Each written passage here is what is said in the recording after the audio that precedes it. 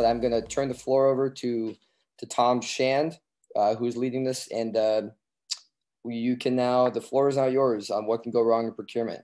Tom? Thanks so much, Kevin. Well, good afternoon, everyone. We've got a rather stellar panel of folks. Welcome to Ed, John, Jeff, and Mike. Rough calculation based on trying to look at some of the individuals' experiences here. We've probably got well in excess of 125 years of experience of writing fire truck specs, assisting customers, managing fleets. In Jeff's case, trying to figure out what's going on with them when they break. And in the case of more than a couple of you, a lot of hands-on experience of actually driving, operating, and riding the vehicles that we've spec. So we have 4 topics we'd like to try to get through here in the next hour. Last year was certainly kind of challenging with the pandemic, both in the United States and up in John's neck of the woods in Canada, where things that we traditionally did in person, meetings across the table with our sales personnel, in-person pre-construction conferences, mid and final inspections, a lot of that stuff was on the hay wagon and going in the other direction. So first topic I'd like to cover is just, what's the fire department's customers' expectations? Working with them, whether in Jeff or Mike's case, working with them in a consulting capacity, in John's position of trying to get people through the discernment process as to what they want to buy and get it on order. And in the case of Ed's, gets an order and it comes in, and when the customer, first time they try to meet Zoom-wise or in person, find out that a lot of the things that were in the specs, the customer wasn't sure they were there, thought they were there, not sure why they were there. So we'll kind of go around and give everybody an opportunity to handle each of these. We'll try to spend about 10 minutes on each and have some questions at the end. So John, from your perspective, many years of experience, what issues have you found with folks lately in that area? Well, first of all, thanks very much, everyone, and good day from the Great White North, where we can't travel yet. Read the bidder specs. I find, and we find, too many people go, well, I thought. And sometimes manufacturers, dealers will say yes, when yes is vague. Read the specs. Too often, people don't read their specs. They need to read their specs of the bidders compared to their own specs, not just a yes or a no. Then they'll put in a caveat, maybe a clarification. So make sure you're sure of what you're getting before you go to a pre-construction and go, well, I thought I was getting. That's what we seem to have seen happen in the past. And sometimes the Cadillac turns out to be a Chevy, and you go, well, you asked for a Cadillac. How come you got a Chevy? Nobody wants to go back to purchasing and say, oh, whoops, I picked the wrong bidder. Thanks, John. Jeff, in your perspective, what kind of issues you find? You work in a very unique area geographically in the fire truck market where people tend to buy some pretty high-end rigs. So what kind of experiences have you had in that area? Well, first off, hello, everyone, and thank you for the invitation to participate in this. I will echo what John's comments about reading the specification, because I find that, and I just went through this with a department on a relatively minor item, but they thought they were getting auto lube system A to match what was in the rest of their fleet, and their specification gave them auto lube system B, which is different than what's in the rest of their fleet. But my biggest thing, I think, in the last few years, as far as customers' expectations, is the unrealistic expectation on the part of the customer. And I think a lot of that is being bred by social media, because this stuff comes in on their phone or in their email, and somebody looks at a picture and they want to do that to their fire truck. And for a variety of reasons, especially in the Northeast, where we have old firehouses that tend to have small doors, what they're seeing in the picture is doable. It's just not doable in their application. Good point. So Ed, from your viewpoint, having worked as a firefighter and a fleet manager, and then now working in the industry, what issues do you see when the order comes over the transom and comes on your desk, and now you get to work with the customer? Well, thank you all for having me too. I think that probably one of the biggest things that has happened for me, and it has been COVID related, and which was I think the part of your original question was we're getting the orders in and trying to process them, get them through the mid inspections and the final inspections, and then we're shipping the trucks out without anybody ever having actually come here and put their hands on the truck. So we've done the virtual inspections, and it's one thing to show somebody their truck via camera, but there are some of the little details that end up being missing, or the angle just wasn't right, and it looked like it was in the right spot, and it wasn't. I just think it has been really difficult from the COVID perspective and not being able to travel, of really being able to have the customer put their hands on the truck and compare the written spec to the truck that exists out there in the showroom. I think that's probably been my biggest challenge. And of course, having just come into the business of selling trucks from being the guy who bought them, trying to empathize and think like the customer, while it appears to be easy, it really is pretty much a challenge. Good, very, very good point, Ed. So, Mike Wilbur, number one, what your comments and thoughts on kind of wrapping this topic up, and then I had a couple of rapid fire things just want to throw out as a result of some really good points that John made at the outset. Right. Well, I certainly in agreement with John. Customers just aren't reading the spec, whether they can't be bothered, they don't have the time, they don't understand, but they're just simply not reading the spec.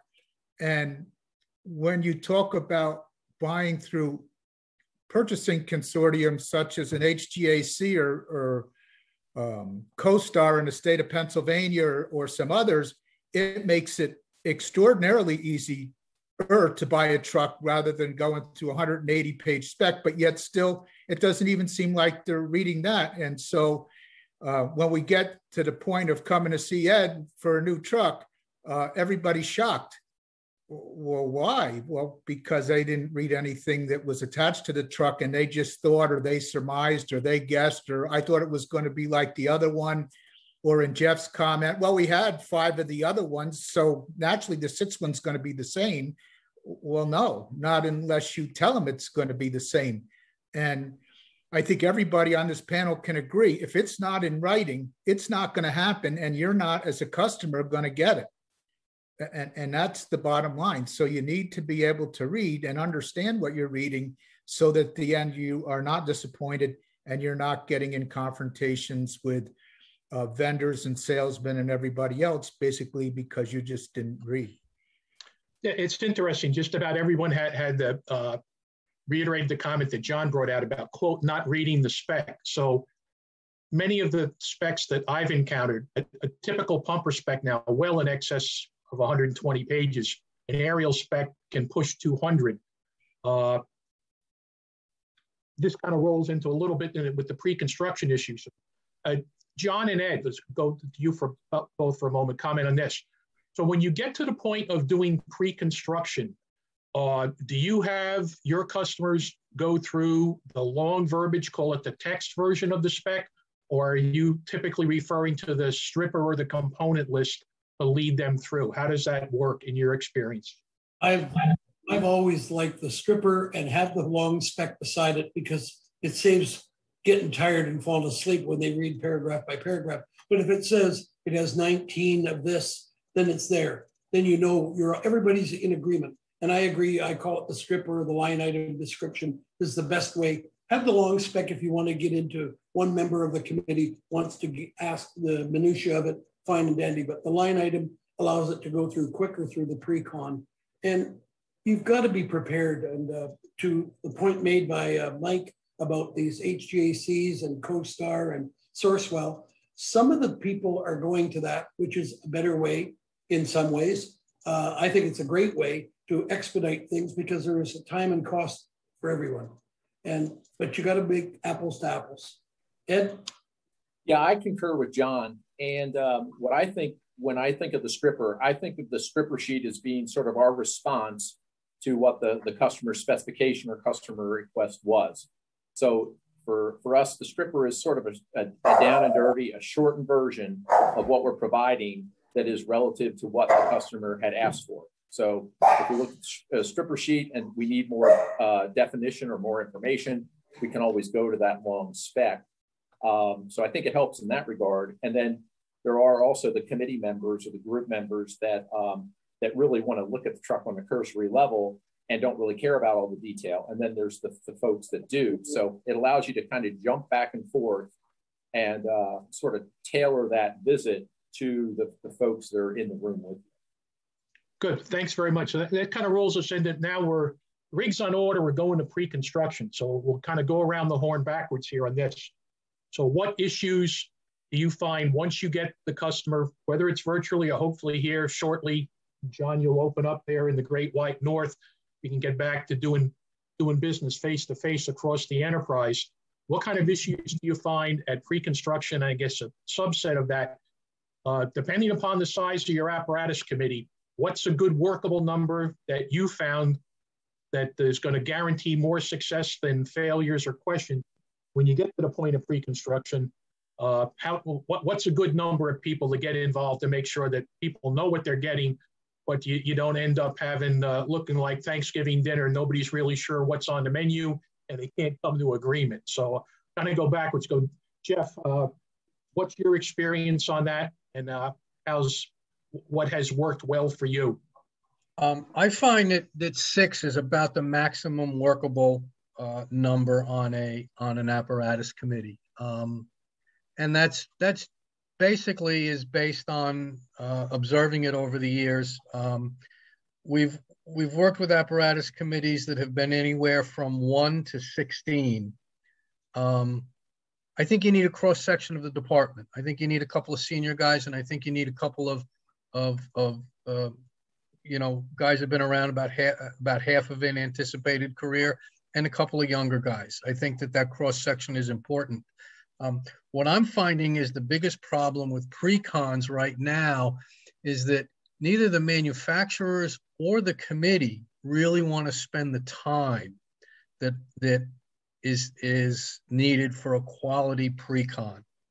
I'm starting to do a pre-con with some of our customers where we sit down at the firehouse a couple of days before we even leave to go to the pre-con, whether it's being held virtually at the dealership's conference room or whether it's at the factory, so that we can iron out some of the things prior to even getting there. And that seems to be helping. Good point. Really good idea there, Jeff. Mike Wilbur, what kind of issues you finding at pre-construction trying to handle to move things along?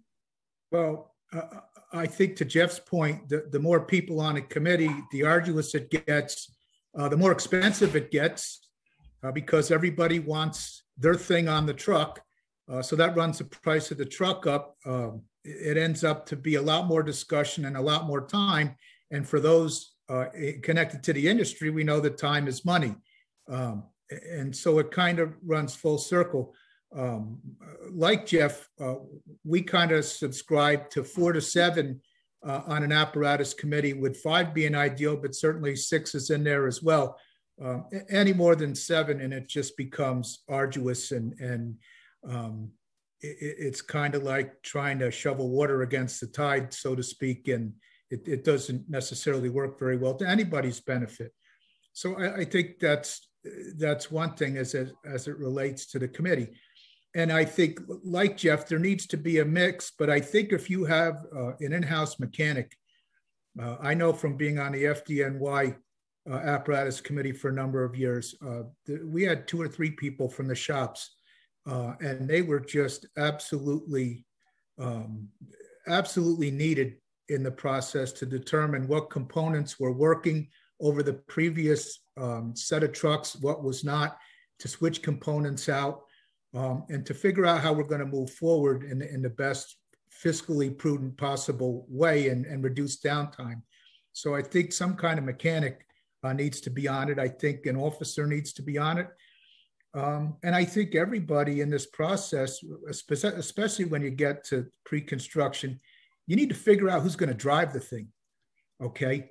The years of snowy head people like John and Tom and Ed and I, for sure, when we joined the fire service, it was not uncommon to have 5 or 10 CDL holders or people that drove tractors or had hydraulic experience. And that's just simply not the case today.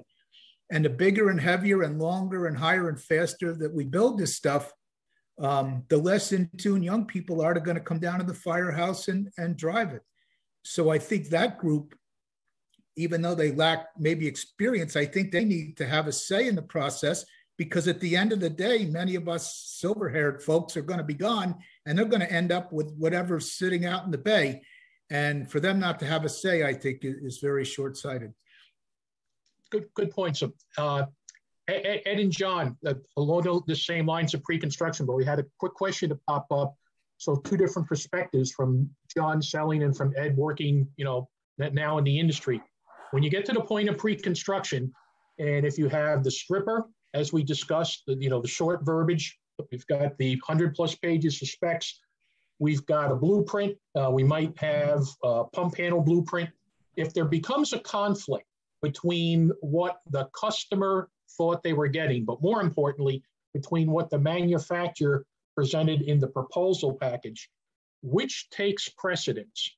The long verbiage spec, the short descriptive with the quote writer or whatever the software number is, or something that's shown on the blueprint? If the customer is looking at that, for example, there's something that's indicated on the blueprint that is not described within the spec. From your perspectives, we'll start out with John. What takes precedence, or how do you try to handle those issues? Well, that's a double-edged sword, because I've seen some people, in fact, I've seen one manufacturer who put their spec prevails, not yours, not the city's. And I go, well, hold it. That doesn't make sense. You've really got to be careful. I think the long spec would prevail. I make it mandatory that my people read through it, that they know the truck as intimately as the customer. And do what Michael said earlier, have the mechanic involved. Too many trucks arrive and the mechanics never had any input. The shop has no input at all. And avoid the change orders. And that relates to the specs. They get a $60,000 change order at the pre-con because, well, I thought it had this, I thought it had that. It's scary what's going on right now. So we need to be sure. We need to be prepared, as Smokey the Bear said. Good point. John, Ed, your thoughts on that? Well, so wearing the buyer's hat, I think that the points leading up to contract signing are very important. And that is, whose document do you use, and what attachment is to it. So as an example, there is some type of formal contract that agrees that company X is going to sell the fire department a vehicle. To that commonly is attached, and is the attachment, which is the specifications. Those specifications that are in the contract language should be the specifications that prevail. But there's always intent, and what the intention of the specs meant sometimes versus the actual words. That's, I think, where that balancing act comes in when there is a discrepancy. But I think that good, strong document preparation on the front side helps to, at the very least, reduce, if not eliminate, that problem in its entirety. And to add on to that, if I could, that the onus on that falls in large part on the apparatus committee. The more work that they do up front, we're not talking about change orders and any of these other things. The fact that they didn't do the work, they didn't read the spec, they didn't understand what they were getting, and to come to John's point and get $60,000 worth of change orders, that's absurd in these tight budget times. So more work that's done up front on the part of the apparatus committee, and in some parts with Jeff and I and Tom doing consulting work, our duty is to get all that work done up front so that when we sit at that pre-con, there aren't any change orders, there's no hard feelings, there's no misunderstandings, and everybody's pretty much singing from the same sheet of music. Yeah, but you also have purchasing people that get more involved in it, and that's fine. They have their responsibilities. but they want a Chevrolet, but they're really, the fire department, the one with the budget, wants a Cadillac.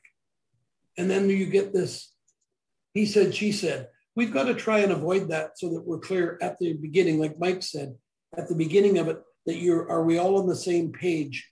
But I've seen countless situations where what somebody's asked for is not what they get. Or they get to the pre-con and say, well, you didn't ask for that. Oh, I thought we did what was on the last truck. That's then, this is now. We have to be more careful of that. We're stewards of the taxpayer dollar, both as a dealer, an OEM, and the drawing is important. I've seen some drawings that are atrocious. I've seen very generic. We really need, if I were a customer and I was buying it, I would say, I want a drawing. If you could take the time to send me a 100-page document, you would take the time to do a proper drawing that has all the dimensions and the information on it. Not every little minutia of a light here and a light there, but have some layout that you understand what you think you're getting is what you are getting. Not, gee, that's not even close. Very good point. Jeff, I was intrigued by you commenting about pre-construction. It's becoming a larger issue in looking at people that, again, to mention what, reiterate what John said, they bought it through HDAC or some type of nationally recognized consortium, finding that fewer and fewer people are diving deep into the weeds of exactly what they're getting. A recent experience I had, they relied upon their preferred vendor, put the project together. When we got to, 3 o'clock on day one of the pre-construction, we opened up Pandora's box when we get into warning lights. And then the gentleman that had several of the warning light catalogs memorized, all right, says, no, wait a second, that's not what we want. And several people look at one another who were senior members of the committee and said, well, what did we ask for in our spec? And then they had to come to the realization, well, you never wrote a spec. And the poor dealer got embarrassed because he said, well, I put the basic 1901 compliant warning light system in. So now, we're going to detail it to exactly what we want. And to go to John's point, when we get the change order, there was about 12 grand worth of things just on warning lights to get it tuned up to where they wanted, because they were in such a rush to go buy the rig, to get it on order, to push it over the goal line. So Jeff, what kinds of things do you coach up your folks when you do the pre-construction to make sure that some of the things, like, for example, we just talked about, where cab equipment is going to be mounted, graphics, you get into communications, whether it's MDT or radios, who's supplying them, where are they going? What kinds of things are you trying to work with your folks so when you get to pre-construction, you can spend the valuable time on things that really count and not, jostling back and forth on the nickel and dime items? Well, first off, on consortium purchasing, I'm still at a loss to understand on vehicles as complex as fire apparatus has become, how even if you're opting to go through the consortium purchasing process, which I've certainly done with customers and several different consortiums, how you do that without a specification?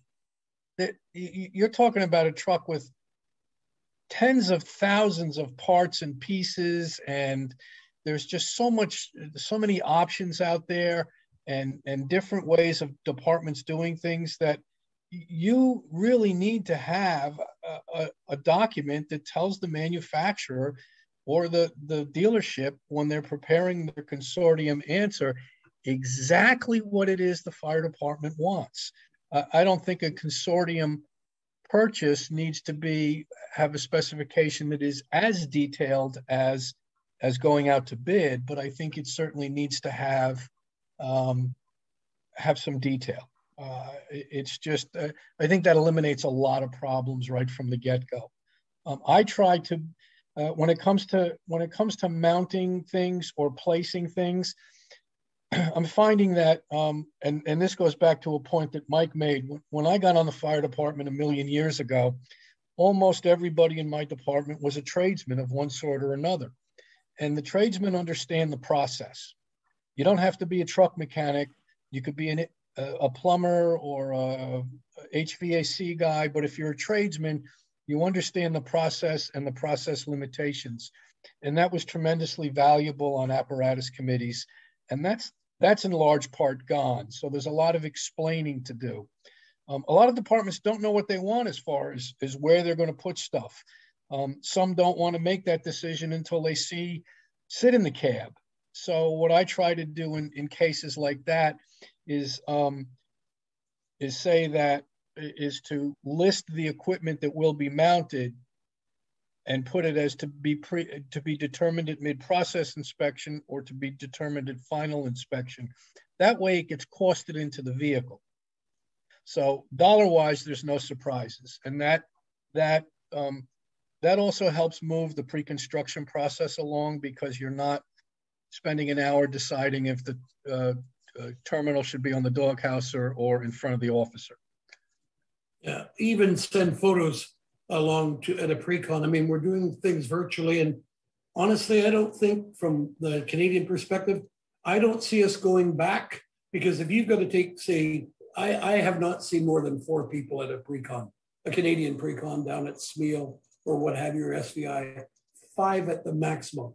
But, you know, the airfare, the hotels, the meals, the car rental, that's a cost that has to be absorbed. And I have one salesman, 50 trucks. He was 50 times at the factory. So there's almost a whole year gone.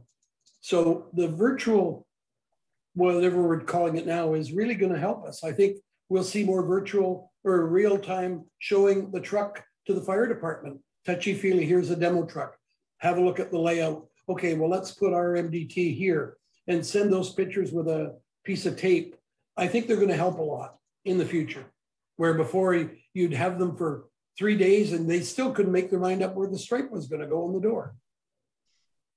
No, it's a great comment, John. It said, if you just think about the way most fire truck specifications are laid out, no matter what manufacturer it is, what's typically always in the last couple of pages is the detail of painting, graphics, and then the loose equipment. And for folks that aren't accustomed to sitting down, you know, for an 8-hour day and intensely going through the stripper to get to those meaty issues where everyone has an opinion, it tends to really drag the process down. So, Ed, you commented about, you know, people doing the virtual inspections and then, you know, missing simple things like not being able, for example, climb up the back of the vehicle and realize, yeah, everything's NFPA compliant, but boy, we should have put one handrail here. So when folks come in to pre-construction, I've noted recently, probably because of doing more things virtually, 2 manufacturers have gone to sending out like an informational package prior to the virtual pre-construction. Here's what we're going to do. Here's the things you need to have addressed or answers to. What have you folks done to try to help your company through that part of the process to keep the production lines rolling? Well, you hit the nail on the head. More information out farther in advance. And there's always there's particularly in the virtual environment, there is much more banter back and forth with, when you said you wanted to mount this way, did you mean like this or like this? And mocked up versions sent back and forth to better gain understanding. I wanted to build on something that Mike said just maybe 10 minutes ago, though, with regard to the clarification process too. And I've experienced asking the customer, well, what did you mean in this verbiage? And they oftentimes will say, well, I don't know. We copied that from the vendor that's supplying that particular component to the truck. So I don't really know what my intention was. I just know I wanted one of these. And but one of those may come in a variety of models. So that's been the challenge. And trying to move information back and forth to better gain that clarity has really been the big goal here. And certainly with my customers, who tend to be the bigger fleet groups in the government. No, good point. I like it. It's interesting. It's the thought process of more information up front, and whether it's I like John's comment about going back and marking up a blueprint, providing pictures, things. If this is what I want, I think you're spot on. Ed. A lot of folks, you can read the half paragraph and then ask anybody on the 4-member committee, what did you really want there? And you just see people looking, staring across the table. We're not really sure there. Especially too, you're getting these EMS compartments and all this equipment going in the cab, and it's like deer in the headlights. Well, where do we put it? And I hate seeing fire departments but 2 shelves or 3 shelves in every compartment, and then they throw them out because they're useless because that's not what they thought of. So we do a pre-con where we sit down with the customer and we talk about things. It's so helpful, because then when you do the actual pre-con, be it virtual or at the factory, you pretty much got the nailed down and dialed into what you want, and it saves money in the long term. Yeah, we had a question come in from the audience about within a large fleet, isn't there some degree of, fleet standardization? So we'll throw that out to Michael, right? In FDNY, you operated in a couple of different ladder companies. When you were across the other side of the Bronx, was there a big difference from one vehicle to the other? I'm assuming in an operation like that, there's a fair amount of standardization and not a lot of individualization amongst the different types of rigs. Yeah, that's correct. Each company had to have a certain amount of equipment, and they had to have it in certain places. You could finesse it a little bit, but overall, whether you went to Brooklyn or Queens and you were on a rear-mounted ladder, it had a Hearst tool, it had airbags, it had a couple of saws that were in the back compartment. The stuff was pretty much in the same place. When we started getting into, they were called SAVE units, safe accident vehicle extrication units. All the trucks were laid out. They had an airbag compartment where the airbags could be stored, and they had a Jaws of Life type compartment on it, and they were all in the same places. They varied between towers and aerials only because the compartmentation varied, but if you went to a tower, all that equipment was in the same place, whether you were in Staten Island or you were in Manhattan. And the engine companies were pretty much the same as well, except when you got into the high pressure pumping engines in Midtown Manhattan that had a 3rd stage pump. They had specialized equipment and specialized hose for those high pressures that were just unique to those units. But pretty much the standard engine bed was some 3.5 on the left, some 2.5 on the right, and 2.5 1 3/4 on the 2 middle beds. And all the lines were hand stretched at that point in time. And that was pretty much a hose load for a New York City engine. So it was pretty standard. But to the question as well, when you're talking about individual volunteer departments, where we've done a lot of work, where a small city has 7 individual volunteer companies, and they almost to a point don't want to be like the other guy, to get standardization is pretty difficult, if not politically impossible. Yep. John, with some of your larger customers up in Canada, say from a fleet standardization standpoint, if one of the larger cities where you've done work, do you find the smaller communities that kind of leverage off that larger department's experience and say, hey, I'm being a little bit too simplistic here, but get me one of those and we'll paint it our color and put some different warning lights and graphics on it. But if it works in that big city and works for them, maybe that's a good choice to make sure that the rig's bulletproof and has the right components on it, because they've already done the research for it. Somewhat, but it's like anything. It's like Chevrolet, Ford, and GM. A guy says, I want a Chev, I want a Ford, I want a GM. When you don't go tell them you want to have it peculiar to what your needs are. You take Calgary, they've got 48 of the certain pumper. A city as big as them has a side mount pumper. They have a top mount enclosed pumper. I don't think the smaller cities, I think any city wants to be right for their community for what they need. I don't see I'll take a Vancouver, just give me a Vancouver and I'll stripe it. I don't see that happening because every city's got uniqueness. And I think we as salesmen need to listen and don't sell. What do you want it to do? We'll tell you what's out there, what's worked, what hasn't worked, and you make an informed decision. Too many people want to buy cookie cutters, then they go, but that's not really what I wanted after they get it. Well, 20 years later, you're stuck with it, or for 20 years, you're stuck with it. So I see every city being unique, staffing, risks, flows, etc. No, thanks, John. I think it was Mike Wilbur at one point mentioned to a customer as they were describing, their soon-to-be purchased or specified road rocket, started out and said, stop, what's the mission of the vehicle? So to go to that point, Jeff, you mentioned about, departments not writing a specification. And I guess back in the old days, when people would put pen to paper, or when I started, you'd put 2 pieces of paper and a sheet of carbon paper in there and start banging it out and hope like heck you didn't hit the wrong key. The difference between writing a performance spec where you're not detailing everything on the vehicle and leaving some of that intuitively for the bidder to supply and then for you evaluate, versus something where you utilize your, as I call it, preferred vendor spec or something in between. So what do you see that's the challenges with working with each, or where in your area, from your experience, what's going on? Where's the marketplace going to that? Wow, where the marketplace is going. Excuse me. I'm surprised at where the marketplace has been for the last couple of years.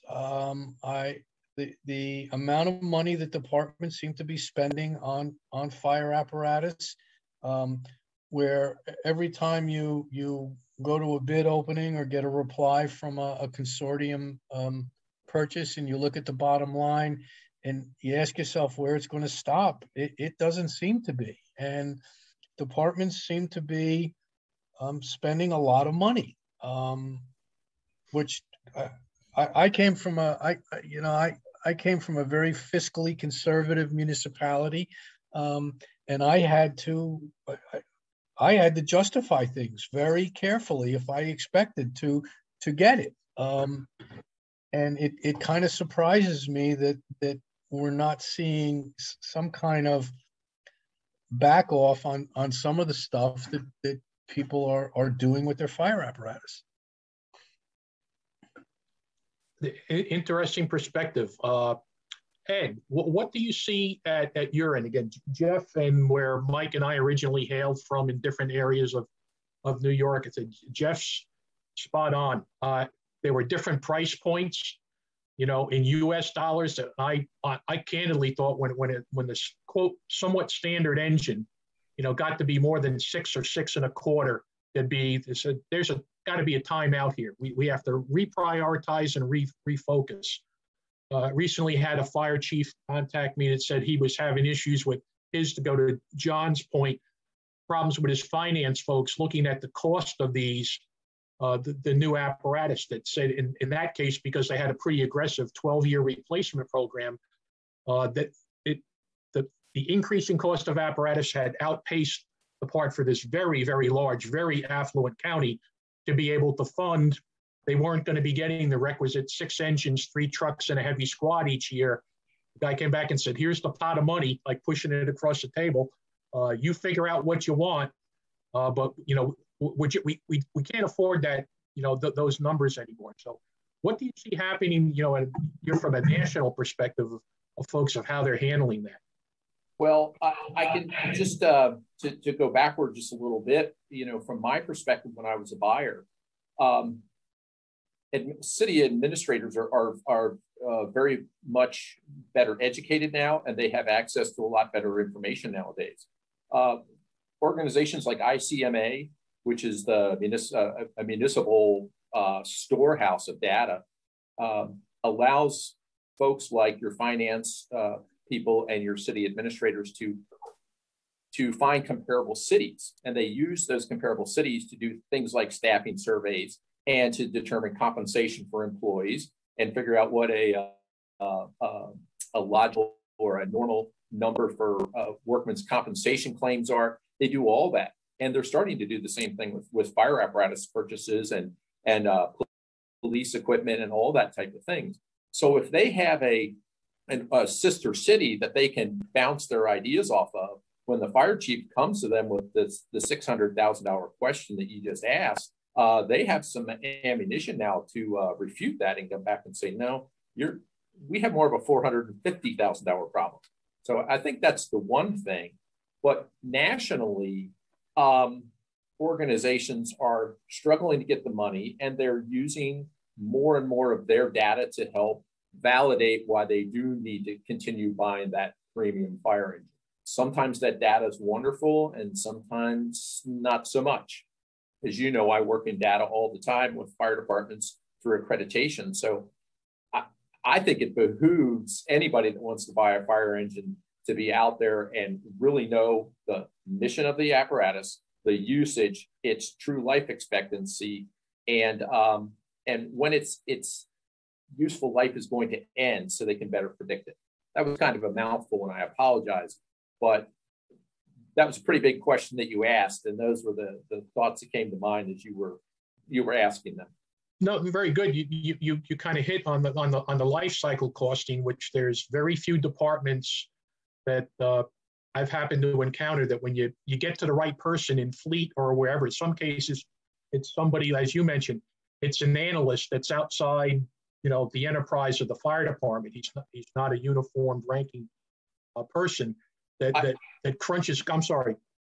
Oh, no, I didn't mean to steal your thunder. I think there's two important questions to ask when you talk about life cycle of a fire engine.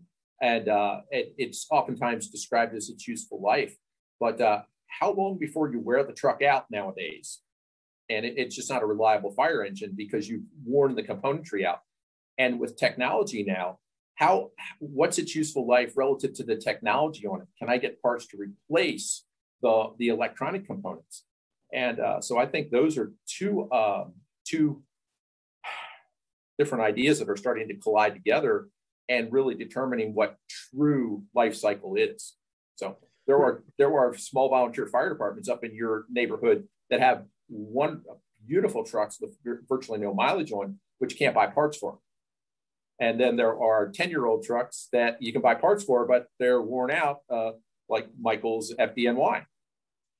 Yeah, no, both very good points. John.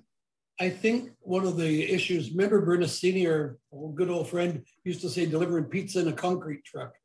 We also have to look at the chief officers or the mechanical apparatus people. They don't get as much input in some departments as they should. And sometimes they get a good blend of what do you need it to do? Let me spec it out. I wish we'd see more of that. And,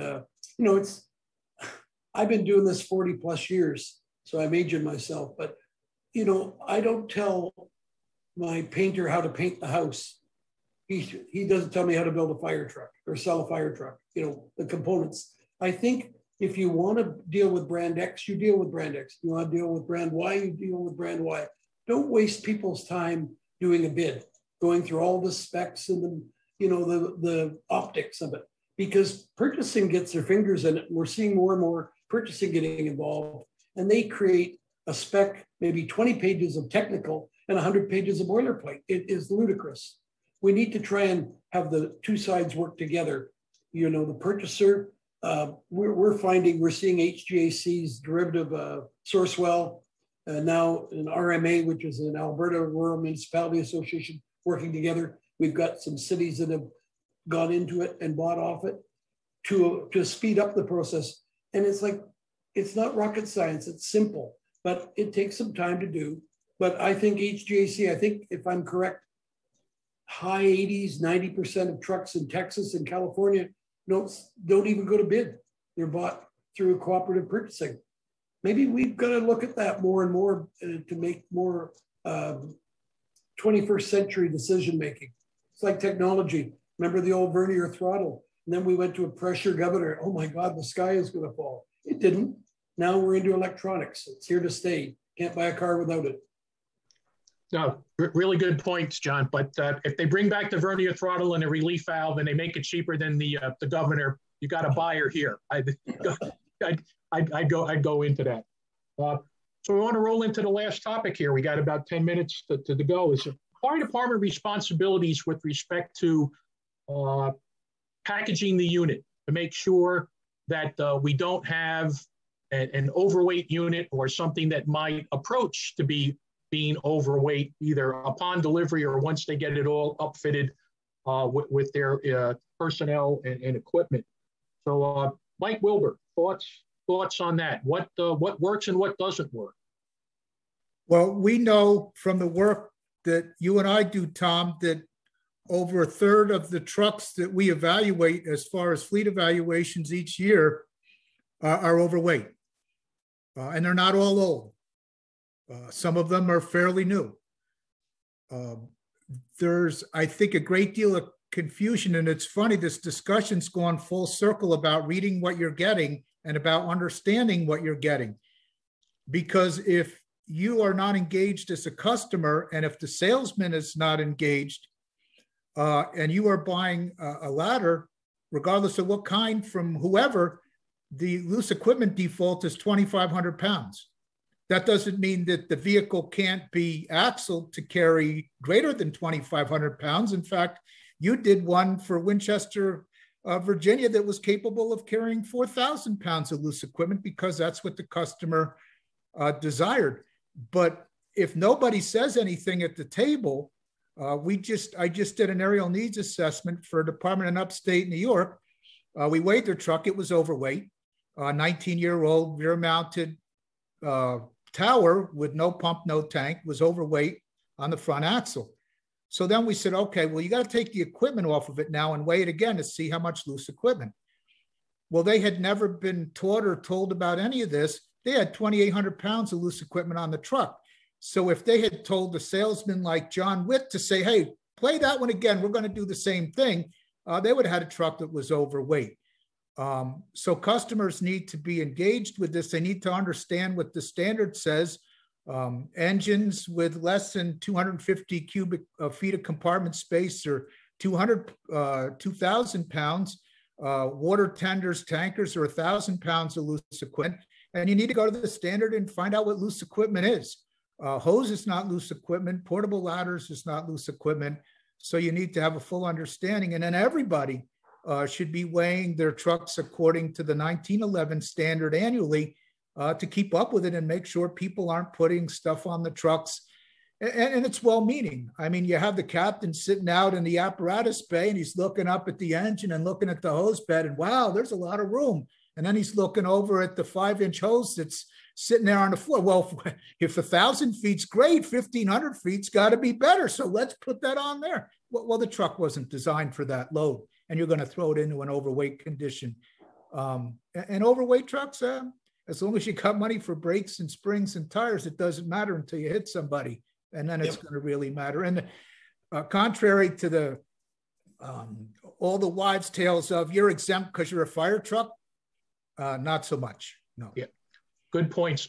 Jeff, what do you incorporate in when you're writing a spec for a department to validate the weight carrying capabilities of the rigs, and when you go to final, any